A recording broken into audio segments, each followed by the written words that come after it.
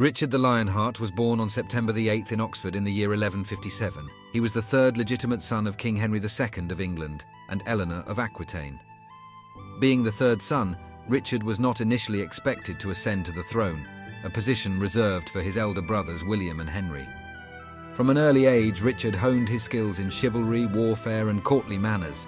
As Richard grew into a man, he was considered to be very attractive for his time. He possessed hair that was somewhere between red and blonde, framing a face with light, piercing eyes. In 1169, Henry II, King of England, devised a plan to divide his and his wife, Eleanor's, lands among their three eldest sons after a peace treaty had been secured between England and France, and Richard had married Alice, Countess of the Vexin, fourth daughter of Louis VII. Richard would inherit Aquitaine and Poitiers from his mother,